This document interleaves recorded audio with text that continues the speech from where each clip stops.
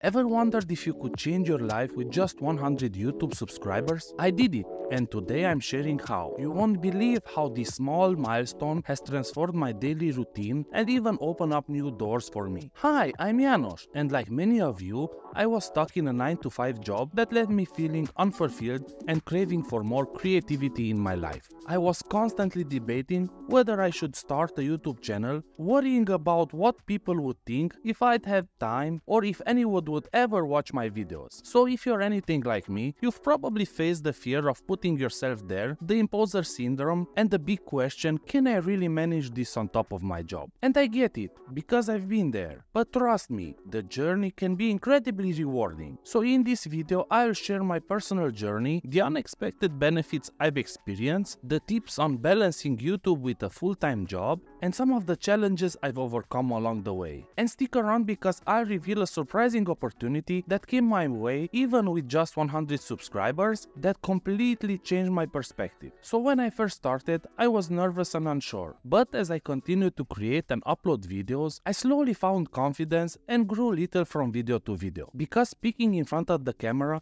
is becoming easier by the day, and I even started to believe in my own voice. You won't believe the boost in confidence it gives me each time I read a positive comment and I realize I've managed to help even if it is just one viewer. Creating content helped me develop new skills I never thought I'd learn. From video editing to graphic design to storytelling and public speaking, my abilities are slowly expanding beyond what my 9-to-5 job requires. And recently I used my editing skills to create an engaging and funny video for a company project which received high praise from my colleagues and management. One of the most surprising benefits is the sense of community. Even with just 100 subscribers, I'm beginning to feel a real connection with my viewers because people are starting to interact more and more with my videos and the comments I get are so awesome. I also reached out and connected with other small creators, and despite our small following, we are supporting each other, talking about YouTube stuff, and probably we will be collaborating on some projects in the future, which I think can be incredibly rewarding. Because collaborating with creators of the same size or slightly bigger can seriously increase the growth of a channel both on YouTube and on the personal side. Today YouTube has become my creative outlet, an escape from the routine of my 9-to-5 job. It allows me to explore my passions and express myself in ways my job didn't. I am enjoying each step in the creation process. Filming and editing videos has become a fun and fulfilling process even if it is challenging at times. For me, having this creative space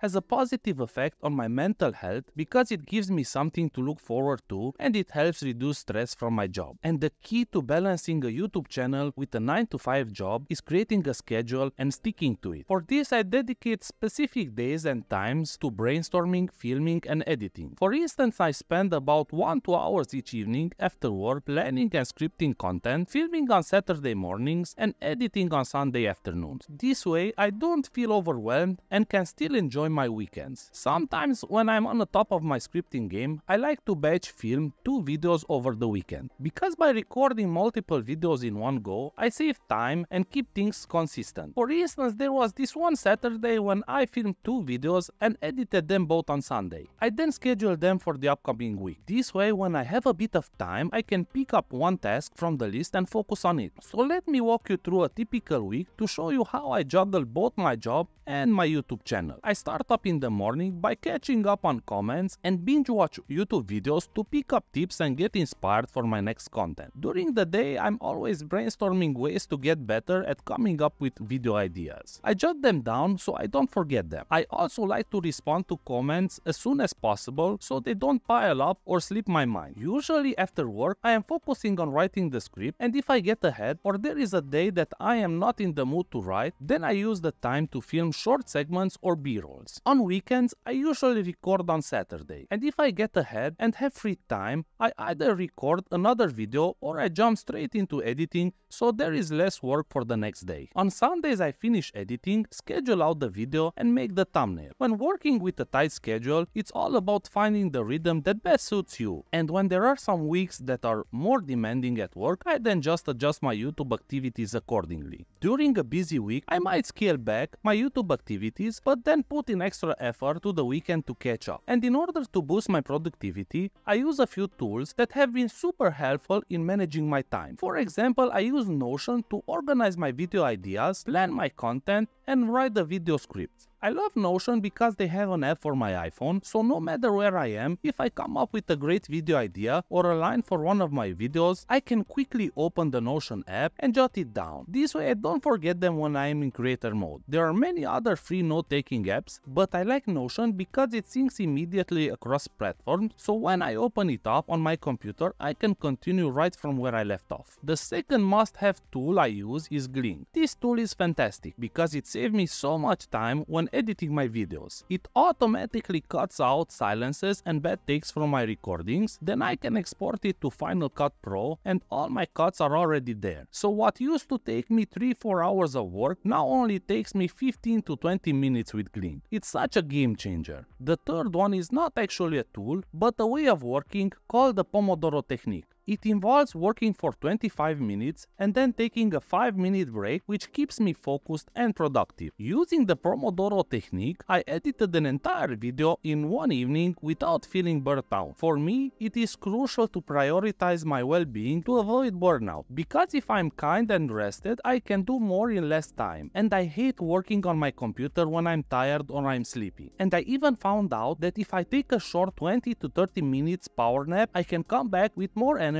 for the next 2-3 hours, and the effect is even better than drinking a cup of coffee. The other thing for me is to set realistic goals that I can achieve. Instead of aiming to upload 3 videos a week, I focus on making 1 video per week. And if I get ahead and have extra time, I can start working on the next one. This way, I don't feel the stress of being not able to upload on schedule. And lastly, I love to seek support from my friends and family or fellow creators. My friends often help me brainstorm video ideas or give me feedback on my content, which keeps me motivated and inspired. Now, when it comes to challenges, one of the biggest for me is burnout, because juggling a full-time job and a YouTube channel can be exhausting, and after a few weeks of uploading consistently, I tend to feel drained and uninspired. Fortunately, by noting everything down in Notion, I don't struggle with coming up with fresh content ideas. However, there are still times when I stare at a blank page, reaching to a point of frustration because I can't write a single sentence, or that nothing I come up seems good enough. Another challenge was the slow growth of my channel. It can be disheartening when your hard work doesn't pay off right away. And this happened in the first few months when my subscriber count barely moved and it was tough to stay motivated. But I think this is normal when you start something new, including YouTube.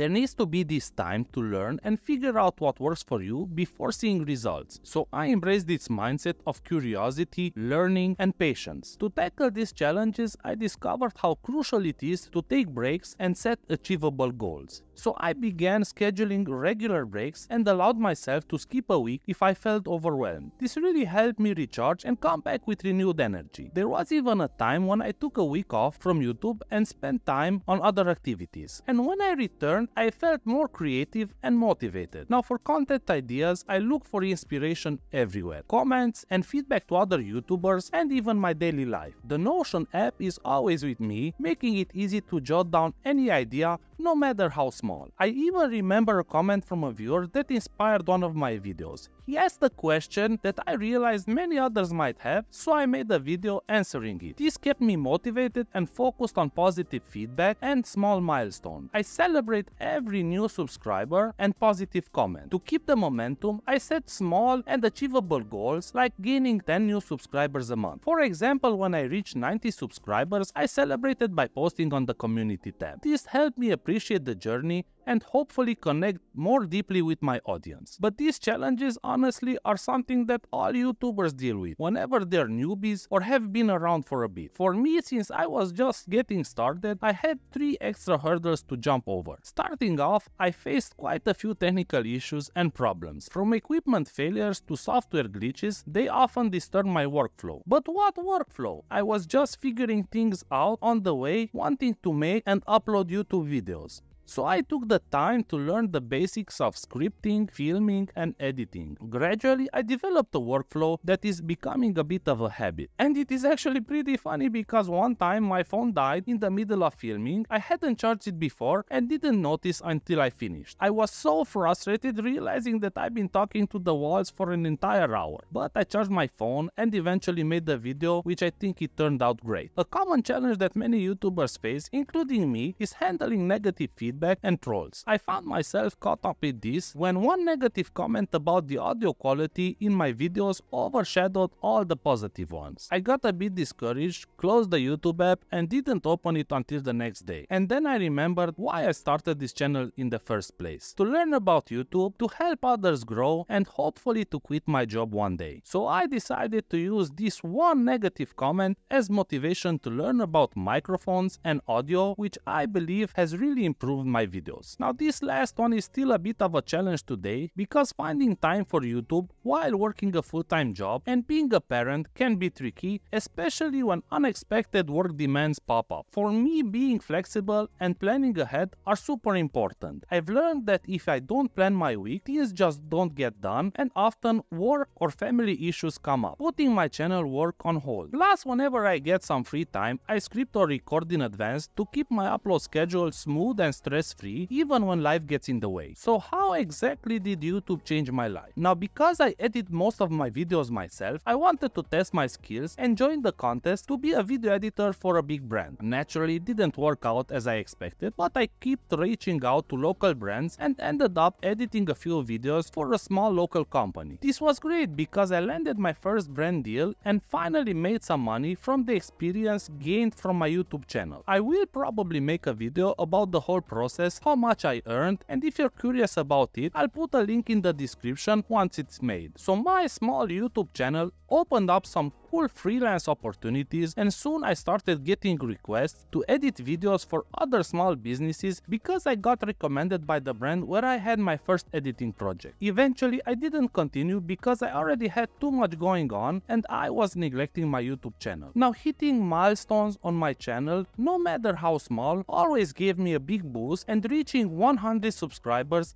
might not be a huge deal for some, but for me it was massive. It showed that my hard work was paying off and kept me motivating to keep going. YouTube made me really tap into this creative side, which was often squashed in my 9-to-5 job. I started playing around with different video styles and topics, always looking for keeping my content fresh, and reignited my passion for creativity in other parts of my life. Having a creative outlet did wonders for my mental health. It gave me something to look forward to and ways to express myself. And when work gets tough, having my YouTube channel to focus on is such a relief and brings me so much joy. The positive feedback and support from my viewers have been super uplifting, because hearing from viewers who say my videos have helped or inspired them is the best reward ever. It makes all the effort totally worth it. And I'm starting to build meaningful relationships with viewers and other creators who are on the same journey as me. We are kind of forming a little community that is growing together. Now looking back, starting my YouTube channel was one of the best decisions I ever made. It brought me so many unexpected opportunities and personal growth. Sure, there were challenges, but the journey has been totally worth it. Every step taught me something new and valuable. So if you're unsure about starting your own channel, just go for it. Even with a small following, it can make a huge difference in your life. And remember, it's not just about the numbers. The skills you pick up, the awesome people you meet, and the personal growth are totally worth it. So I've talked about a lot today. From surprising perks of starting a YouTube channel to tips on juggling it with my full-time job and the bumps you might hit along the way. Just remember, it's not just about how many subscribers you get, because the skills you pick up,